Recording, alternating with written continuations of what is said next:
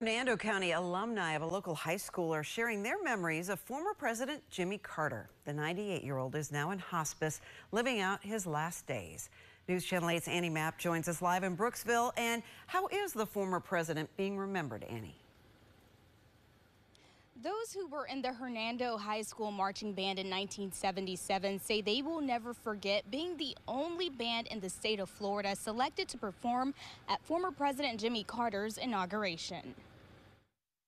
This is Dee McClung. He was the head drum major. A mini class reunion where former Hernando High School marching band members and their band director recalled a big moment in their lives. We're from a small town. This was nothing that, we would ever expect that we would get to do. A group of nearly 200 students invited to take their talents to Washington, D.C. to perform for President Jimmy Carter's inauguration in January 1977. But to take the trip, the band had to raise over $45,000 in a month's time. The town and the community, the county all jumped in, donated money.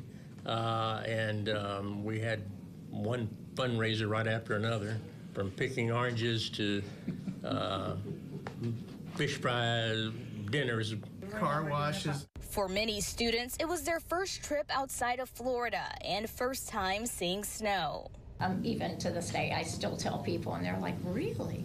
With former President Carter now living out his last days in hospice care, the alums are thankful they got the experience.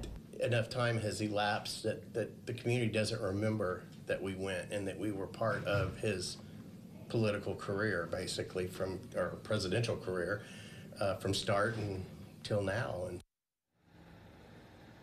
And some of the band members I spoke with are actually traveling to Washington, D.C. this week and say this trip will bring back memories, especially with the recent news of former President Carter. Reporting live in Hernando County, Annie Mapp, 8 on your side.